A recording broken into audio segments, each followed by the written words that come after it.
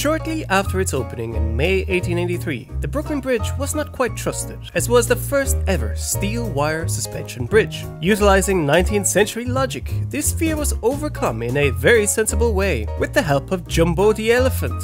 Jumbo weighed between 6 and 9 tons, or between 12,000 and 18,000 pounds. He was known as the largest elephant in captivity.